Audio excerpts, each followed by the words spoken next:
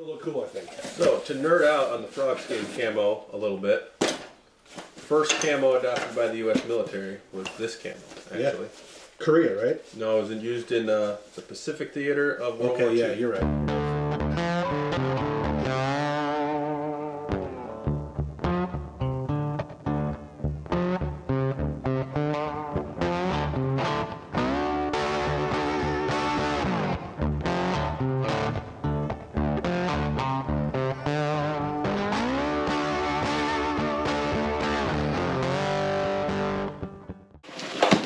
Alright, let's unbox these things. Yeah, we're gonna unbox these new marsupials. I'm excited. This will be my first. This is my first one, and then we got two in here that Luke and Ethan both bought. So. Yes. So there's 3 bino harnesses. There's some cool colors.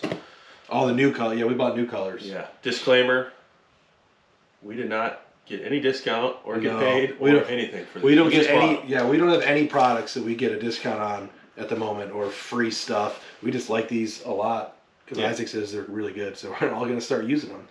But he's been using them for years, and all his videos that feature him. We have countless videos of me wearing it, countless videos of Dylan wearing it, Matt wearing it, Jay wearing it. Everybody's wearing these, basically. So I'm going to open this one first. Yeah, give me that knife, and we'll both pull our stuff out.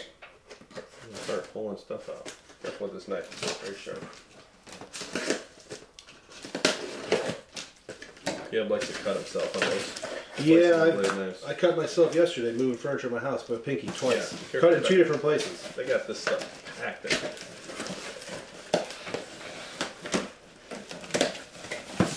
in. Here's your packing list if you want to. I'll read mine off if you want to read. There's off. So, officially in my box here, I bought the Marsupial zippered pouch. Small. The rangefinder pouch, small. Hand warmer muff, and the enclosed binocular pack. And the total cost was $322 for that whole system.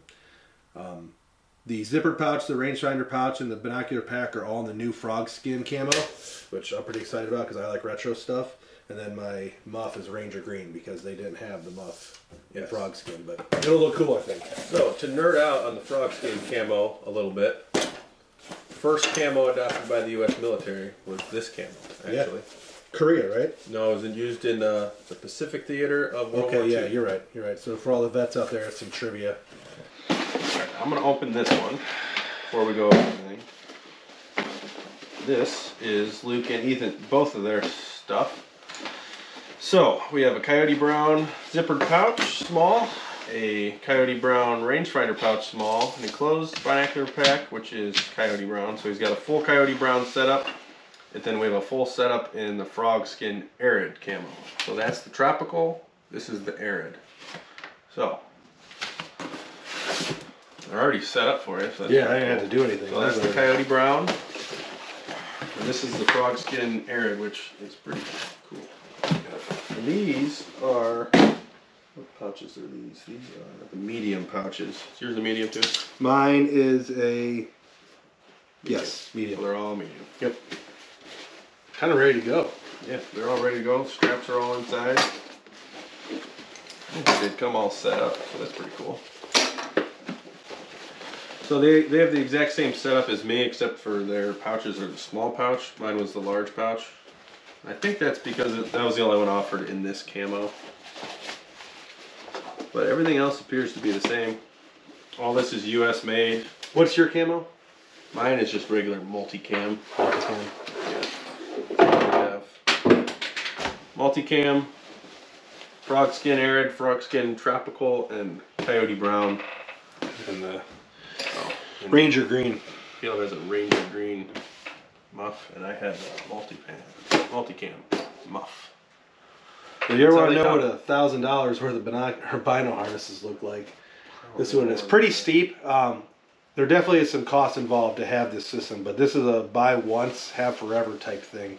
I don't see myself adding to this or at least stop using it. I mean, this is going to be what it is for a long time. I got this camo, the more, I should say brighter stick out camo, because I do a lot of turkey hunting. Turkey hunting is my thing, so I'll be using this a lot for turkey hunting. So I wanted something that was kind of broken up. Probably won't need the muff for turkey hunting. The muff also connects to the bottom here too, so you can make one full system out of this. Yeah, these are the medium size binocular harness. We decided to get the medium because it'll kind of fit everything that we need to fit. These are 10x42s. These are Vortex Crossfire HDs. So kind of a normal binocular that everybody uses. They fit in there pretty well. It would fit into a small pouch, but that kind of limits you in the future if you get a new pair of binoculars or if you get a 12 power or one with the bigger objective lens. So the medium fit pretty well. They actually stay in there pretty well. They don't fall out, but it does give you a little bit of extra room. Plus, when we're hunting out west, sometimes we have tripod adapters on these, or you have lens caps. So a little bit of extra scopes room. You can throw in some of this stuff. Yeah. That's another thing. When I'm wearing mine, sometimes I like to throw my phone in the back here, just like this. That way when you're glassing or it's raining or something, you can keep your phone kind of out of the weather as well. So that gives you a little bit of extra space to do that. We have unlimited amounts of video of us wearing these. Yeah, we'll definitely put some highlights in. Kill a lot of deer. Isaac's kill a lot of deer wearing these.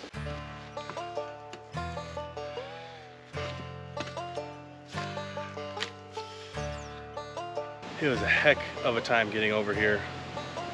He's kind of a smaller bear for sure, but I am so pumped. I'll be able to splice in some of the velvet pictures and video. He had a lot more and he broke it off before he showed back up here.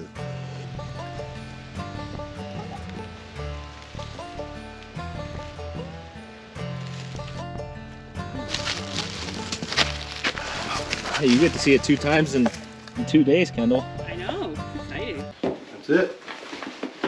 These are your new binoculars. Yep. Little binoculars. There it is. New marsupial pack. Yes. Yeah, these are pretty cool. I like these.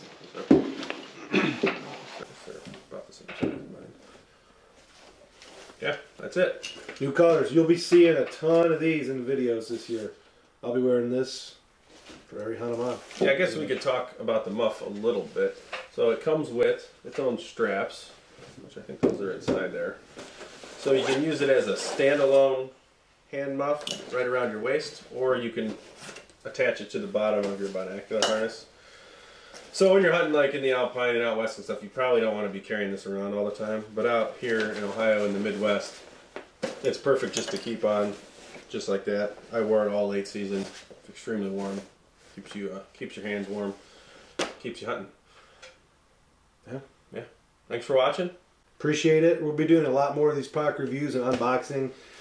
I'm buying a whole bunch of Western stuff to use on our spring bear hunt, so we will definitely doing some unboxing and some reviews. We'll be able to review the stuff Isaac used last year, for the last 2 years out west, that I buy, so he'll be able to give some insight on it when we unbox it. But hope you guys enjoyed the video. Make sure to like and subscribe to the channel. It really helps us out. Good luck this upcoming spring. It's shed hunt season now, so everyone should be out looking for antlers and Yeah, it's February 15th. stuff of that nature. So, thank you. It's this year, but that works great for bow hunting. Yeah, I keep it on a lanyard just to keep it attached. So if I'm ranging something, I can just drop it. I don't even have to worry about it into the pouch.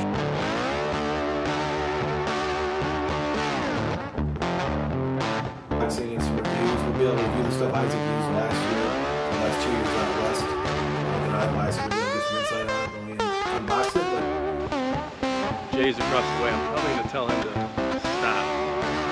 This is just real country. But I'll show you some video. Getting it broken down and packed out. So pumped. Awesome. Yeah, like he did with audio.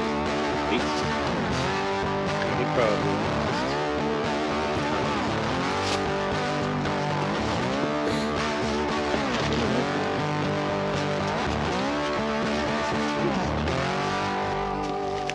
He just has nothing going on his right. I mean, his left side is nice. He broke the beam on his left side too.